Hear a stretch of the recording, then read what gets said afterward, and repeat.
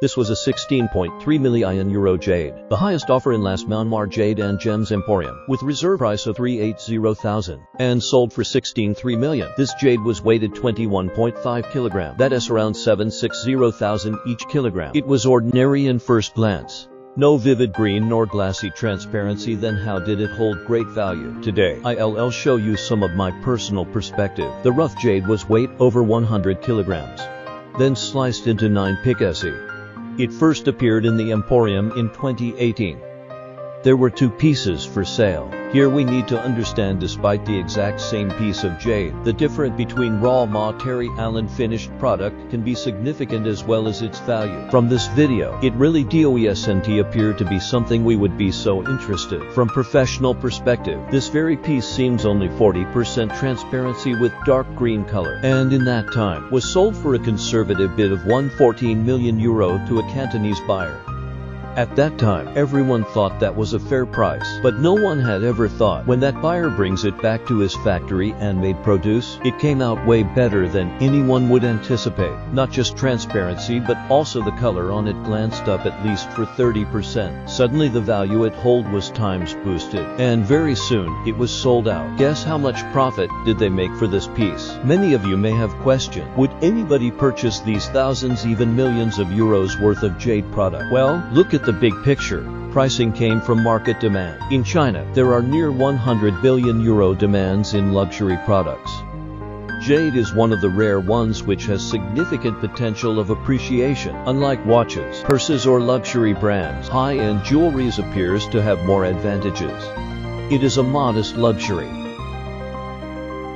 In China, we have thousands of years of jade-loving culture. Many people grown fond of it, especially with quality ones. In jade trading, quality jade has always been rare resources, hence the price has been growing in last decades anyhow. When you have enough money, you will find spiritual expenses or takes place in majority okay. We went a little far, back to our 114 million euro jade. The buyer made products like bangles or pendants and made 5 million euro in profit.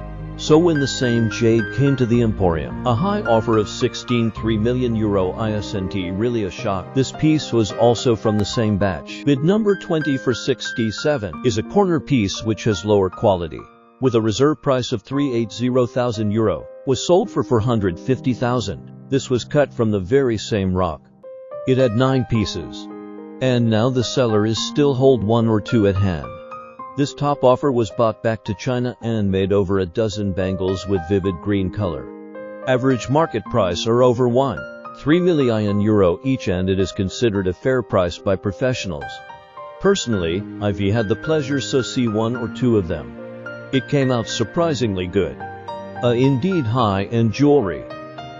Many of you may be confused. How come a piece of rock can hold value this large? In our line of trade, one slice to richness and one slice to hell exists. Jade and stories like these can be found everywhere in the Emporium. However, these rare resources are controlled by a very small circle of exalted ones. They all have a solid backgrounds of governments and those with powers. In absolute interests, we ordinary folks usually are outline ours. So friends, don't overprice jade gambling. Loving jade has have an objective perspective to this line of trade.